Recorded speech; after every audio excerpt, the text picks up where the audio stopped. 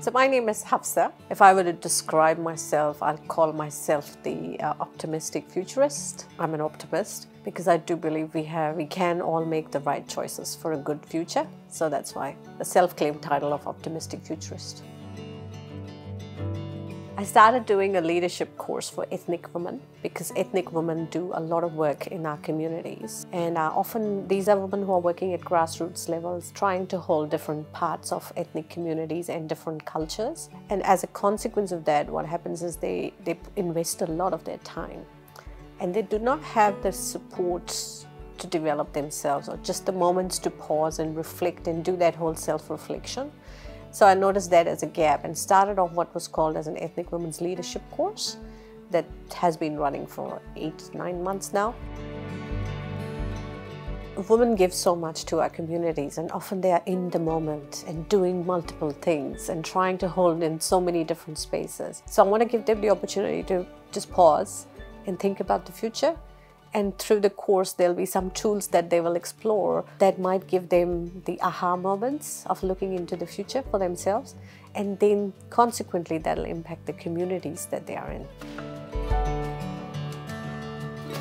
Because the course was designed around 4 modules of journey of self, leading others, and leading change. They wanted to see something where they could do a little bit more to look into the future.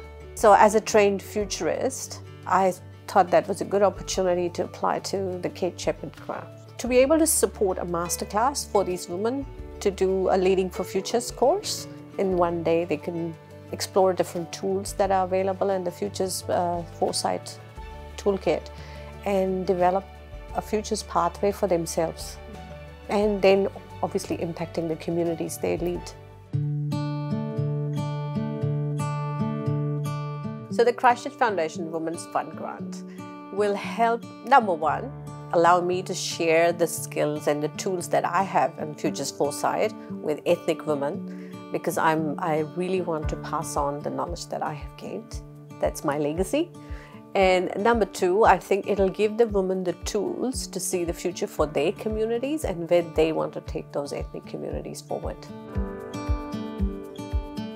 The future inspires me. Like I said, I'm an optimistic futurist, so I always see that the future is hopeful and it can be better, but we just have to put in the right choices, take the right choices to make that a hopeful future. So yeah, I know that the future is better.